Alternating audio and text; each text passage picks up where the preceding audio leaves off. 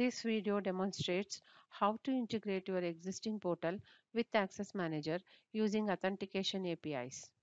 I have invested lots of money and resources to develop our portal, and I want to protect my portal. I have evaluated many products, but most of them mandate using their login pages with limited customization. Therefore, I am looking for a product that provides secure authentication by retaining the customization in my portal. I am happy to help you. We have just the right product that will match your requirement. The authentication APIs in the NetIQ Access Manager allows you to integrate your portal without changing any look and feel or any customization requirements. All you have to do is just call these APIs from your existing portal page.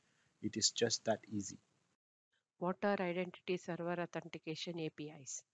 The Identity Server Authentication APIs are login APIs for user authentications. Using these APIs, you can build your own end-to-end experience, replacing the built-in user portal login experience. Few of the use cases are: build your own end-to-end login experience for web portal, native thick clients, native mobile application. How does Authentication API work?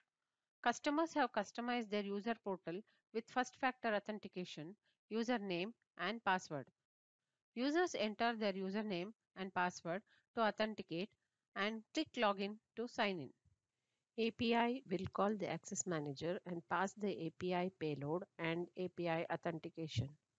Access Manager will trigger the second factor authentication. You are authenticated using smartphone authentication. Enter the PIN and tap Accept to log into the portal. Once the multi-factor authentication is successful, the API will return the response. This response will contain a token which will authenticate the user. Now that you have understood the authentication APIs, let us see what are the 5 different authentication APIs. Get authentication status, end user authentication, exchange session token for session cookie, user logout from IDP, fetch all the configured contracts. The Access Manager authentication methods that we support with authentication APIs are: first factor authentication, name/password basic and form, secure name/password basic and form, multi-factor authentication, AA plugin smartphone, AA plugin voice call. Authentication API response format. Authentication API supports JSON format, response body and request body.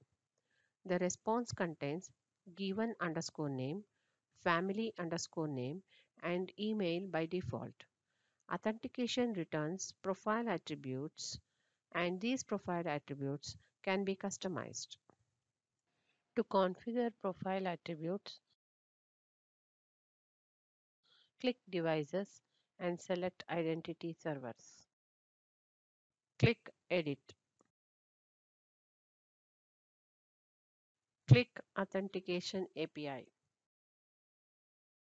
Select an attribute set from the drop-down list. Select the required attributes from the available attributes list and move them to selected attributes. Click Save. Click Close.